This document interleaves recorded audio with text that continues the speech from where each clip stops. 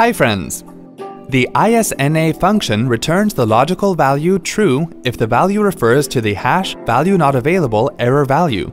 Otherwise, it returns false. Let's see how the ISNA function can be used in Microsoft Excel. Open the desired Excel worksheet. Here, for demo purpose, we are using a worksheet according to the ISNA function. The ISNA function syntax has the following argument. Value is the value that you want to test.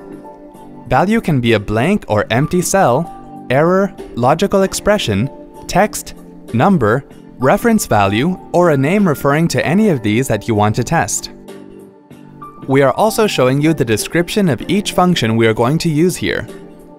In the first example, to check whether #ref is a hash value not available error, select the cell where you want to get the function's result.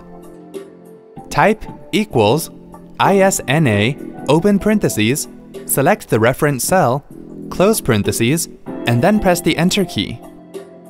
If it returns the logical value as false, it means the value doesn't refer to the hash value not available error value.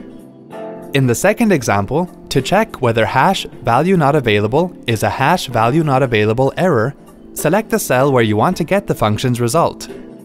Type equals ISNA, open parentheses, select the reference cell, close parentheses, and then press the Enter key.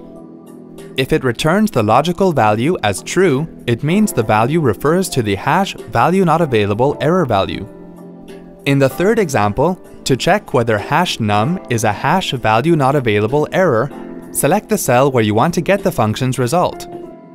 Type equals ISNA, open parentheses, select the reference cell, close parentheses, and then press the Enter key. If it returns the logical value as false, it means the value doesn't refer to the hash value not available error value.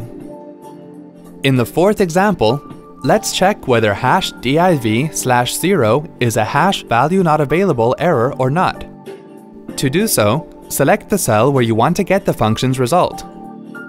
Type equals ISNA, open parentheses, select the reference cell, close parentheses, and then press the Enter key. If it returns the logical value as false, it means the value doesn't refer to the hash value not available error value. See? That wasn't hard at all. Thanks for watching. For more details, click on the eye icon on the top right of the video.